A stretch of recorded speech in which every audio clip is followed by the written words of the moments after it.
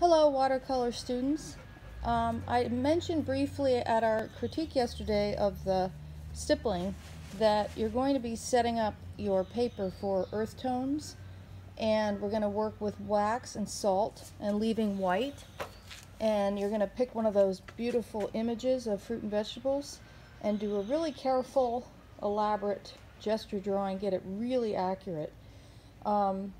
Using a grid is optional, but if you do, you'll need to do your homemade transfer paper to get it on the watercolor paper.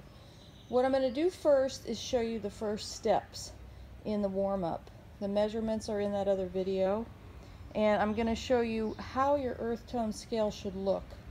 Biggest mistake people make, similar to the first day of class, is they make the paint too saturated and the earth tones too dark. These should be really pale and light and transparent, and we're going to do 6 steps. We're going to skip the tertiaries and do each color between those, adding a little bit of brown.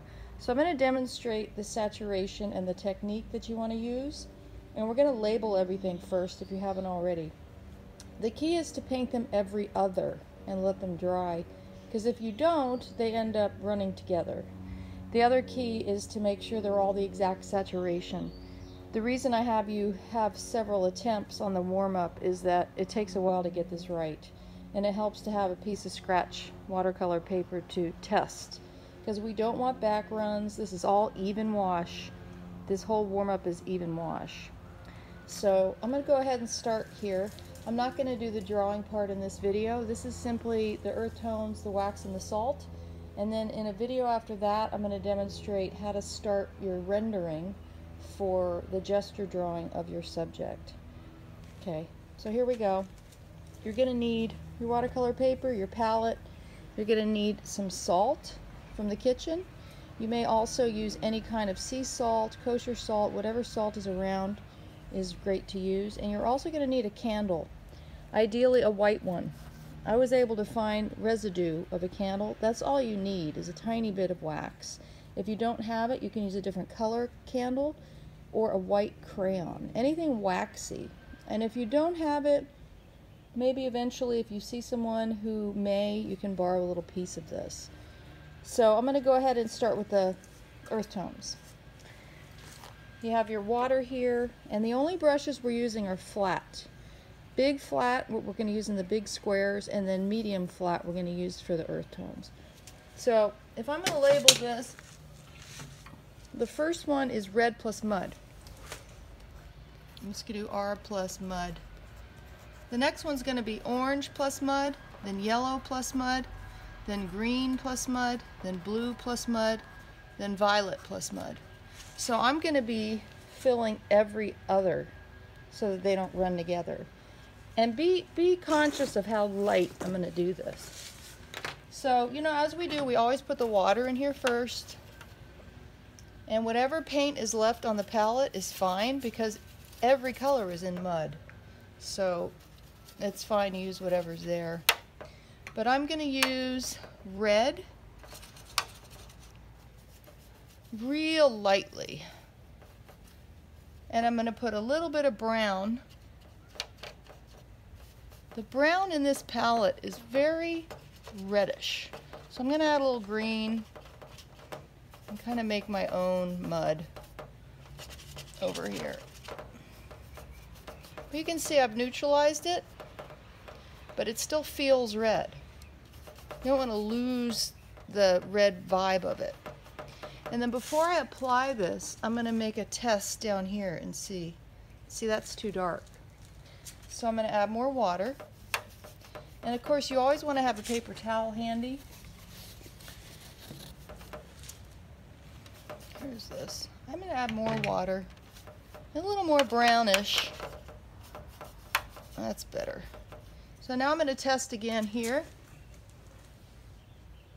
That's better. If your wash is any darker than that, you've gone too far. And the problem is, once you put one too dark, the whole scale is wrong, and you end up having to redo it in this little area. That's why I've added some extra scales. If it gets messed up, just use it as practice and move on. So again, we want to do even wash,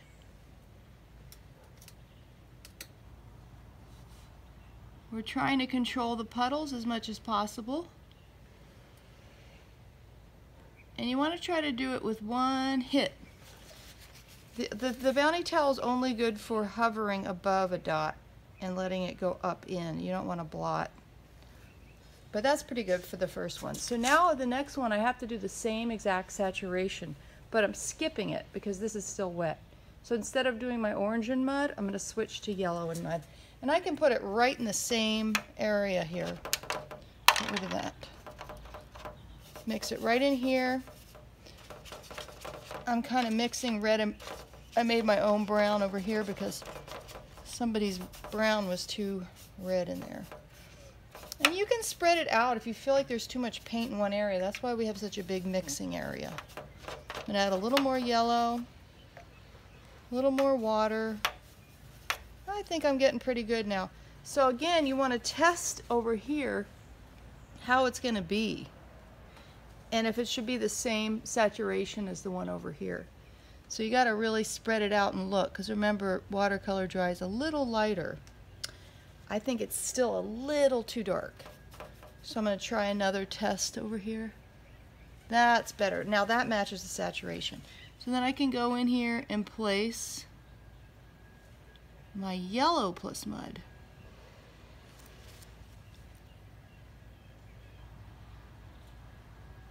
This is really good practice for that even wash technique. If you try to fix it too much, you're going to have it be worse. It's better to have a little puddle than go back over it too much. That wasn't as good as that, but that's fine. Now I'm going to skip the green and go to the blue, and I can leave this pile right in the middle and get some blue. And I'm going to have blue and mud over here. So same thing, I want to test it. I feel like it's slightly too dark. That's better. A great way to get hard edges is to hold your breath when you're doing it. I got a little bit of pigment in there, I didn't mean to. But see how these are very consistent in saturation? When these are fully dry, I'll go back in with the violet plus, the green plus, and the orange plus. So if your picture, if anything's darker than this, then it's too much. So let me lift this up and show you. And then we'll get into the wax and salt, because these things need to dry. So you can go ahead and do the wax and the salt while that's happening. But you can see how the saturation here is very uniform. And I've tested it on test paper, which is really the key. This part's super fun, and we're going to incorporate this into the actual drawing too. In these other squares, and I gave you extra too so you can test them out. This one's going to be wax, and this one's going to be salt. When you're doing the wax, you're going to use a pure color from the wheel. So it can be any of the 12 colors from the wheel. When you do the salt, you're going to mix brown and black. So mud mixed with black, so it's like a dark mud. So those are the color scheme, but they go backwards in technique. For the wax, you want to take your candle and rub it in here with quite a bit of pressure. But I don't like filling the whole square because you can't really see the paper that's not covered. So press down, you can write your name or whatever, make a texture. You got to press down enough to get some wax on there. And then in this case, you're going to pick a pure color. I'm just leaving my pile inside, my brown pile-ish here, because I'm going to need it for this part. So for the wax, remember you want your brush to be the same size as the area you're filling, otherwise you don't get a nice even wash. So I'm switching to a bigger brush because this is a bigger area. And I'm going to choose like a blue violet. And in this case, you have to use more saturation, a little bit, not really dark, but like a middle saturation. Like, that's too dark. I don't want to go off the edge, you can't see it, but that's a little light. That's better. Okay, so now we have the wax, and in a few strokes, I'm going to paint right over the wax. And as you see, what I marked begins to move forward through the paint. It's a wonderful way to resist the paint without covering, without making just pure white. So when you're doing, let's say, a shiny carrot in your drawing, or you're doing something like a window in a linear perspective study, it's a great thing to fill it with wax. We also use that with ink a lot of the time. Now in the salt side, we're using mud and black. So I can go back to this mixture and I'll do another kind of a red. So I'm kind of trying to get my brown back here because I kind of lost my mud. I'd have to remix a mud in here. So I'm getting just back to brown. Now I need to add some black to it because I want it to be dark. So this is a mixture of mud and black, and that's something we're going to use in the actual painting a lot. In this case, you can't go too dark because you won't even see the effect. And you need a ton of water. So you kind of have to use both hands at the same time because one hand is grabbing the salt and the other hand is getting a big amount on a big brush to get in here. There has to be a puddle for this to happen, and it can't be too dark of a puddle. It's better to start the salt before you finish because if you wait till the whole thing's full, it might dry too much. So you get this gorgeous texture, and you can put as much or as little salt as you want in there.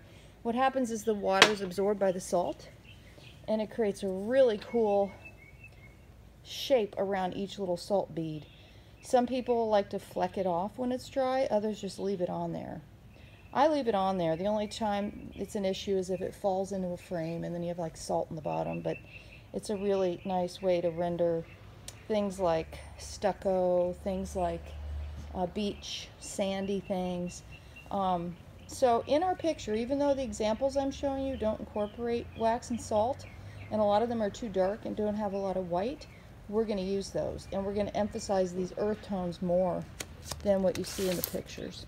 So you're going to have your own sort of push of interpretation, even though it is pretty much local color, but pushing more into neutrals and definitely drawing it accurately. So at this point, you would have to clean out your palette because there's no black in this part.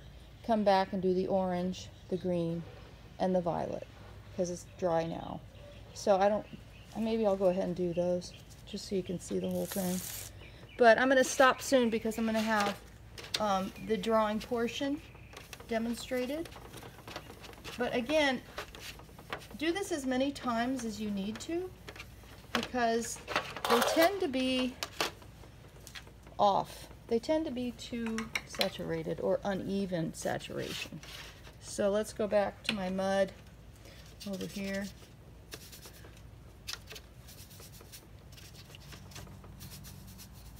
And now I got to do orange plus mud. That's a very red mud. So again, it looks red, so add green. It looks blue, add orange. Till you get this totally neutralized mud. There we go. And I will definitely put a pile of that in this corner. So here's my mud again, and I'm going to add, let's see, I'm on orange. This is why it was so important to get the wheel set up correctly to begin with on the palette. So I got to test this. I'll test over here. Too dark, way too dark, and not orange enough. So that's the other thing, is you got to make sure that you're using the same amount of visually brown in each one, so you have an essence of the color but not too much. So I'm going to do this one now.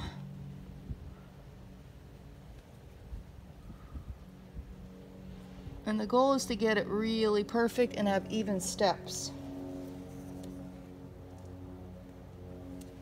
I think I went a little crazy on that one. Problem is, you can't go lighter, but you can go darker. So I might be able to do another yellow plus mud here with maybe more yellow. This one's perfect. I think I went too dark. So I can either build up and make them all even, or I can just start over and do a lighter version. The only option when you overpaint something, and it's not a great option, but it's like a saving grace, is to just put water on top and wait about a minute. And then you get your paper towel.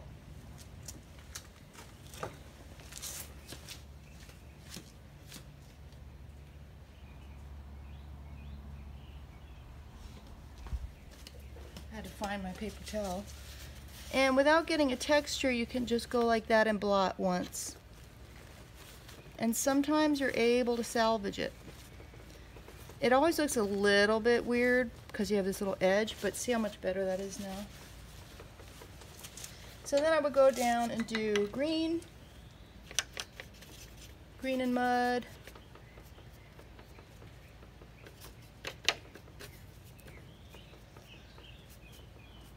always test it on the side. That's the key. If you don't test it, you kind of are taking too much of a chance. Got some paint on there.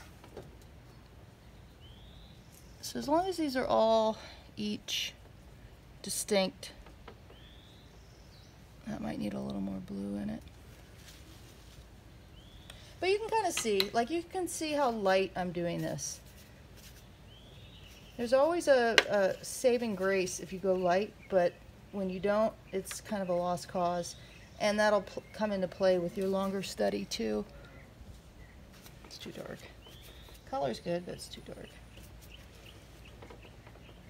I should have tested that one more. So this is what you want your scale to look like. There's a hair in there. You got to go sideways with a brush to get those. And then, like against the grain. So that's what you want your scale to look like. And then you have your wax and salt. The next video is going to be gesture drawing for the earth tones. Bye.